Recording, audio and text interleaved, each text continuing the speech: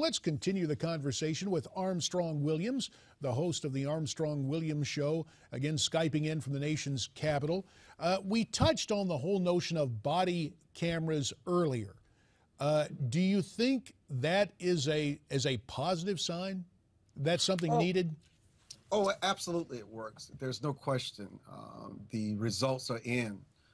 83 to 90% of the time when their cameras are on, the police are at their best behavior, and oftentimes the so-called victim is at their best behavior. And even for the body camera, people think that it's only for the people that are making the accusations against law enforcement, but it also protects law enforcement because sometimes what the media will report is a certain frame of what took place, and it looks as though that the law enforcement is at fault. But if you further look at the frames of the camera, you could see that this person just hit the police officer in the face, and that was not shown in the beginning. And as you look at the fullness of it, you begin to realize that the officer was absolutely correct in the actions that he took in that situation. So it protects both. It is important to the context and events actually as they happen. Another type of cameras, in another context, during the protest that turned riots, sadly in some cases, Thanksgiving week in Ferguson, with the cameras there and the media attention, how many of the protesters do you believe came in from outside, for lack of a better term, Armstrong, outside agitators?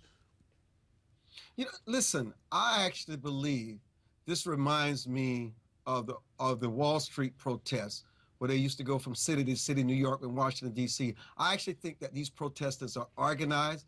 I actually think they're encouraged to protest and riot because they have a greater agenda that we're not able to see yet. And I think as more and more of this is unveiled and the media backs down and decides to report the fullness of the story, much of this we'll find out. But, you know, but to me, that point is muted, Congressman, by the fact, and this is what's so troublesome to many Americans like myself, is the fact that you don't need cameras in instances like that. You have the National Guard, you have law enforcement actually watching these people loot, steal, destroy, burn down, and they did absolutely nothing.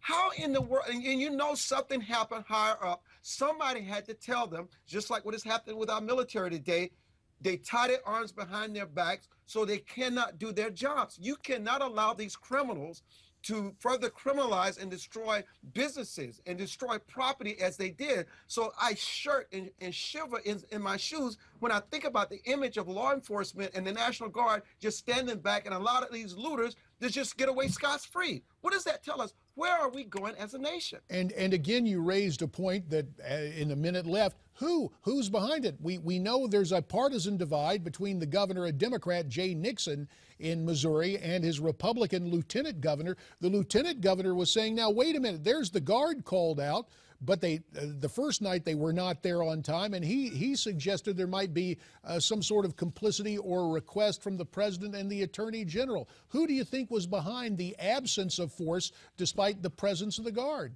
You don't have to ask. That could have only come from the White House and the Justice Department. No other place could you override a governor, state law enforcement, where they sit back and are useless. It had to come from the White House. That is not even something someone has to think about. It's just common sense. Fair enough. And on that note of common sense, a man noted for his common sense, why we have him so often, Armstrong Williams, we thank you for your time and your input today. Thank you, Congressman. It's good to hear from Armstrong. And there is more straight ahead on America's Forum.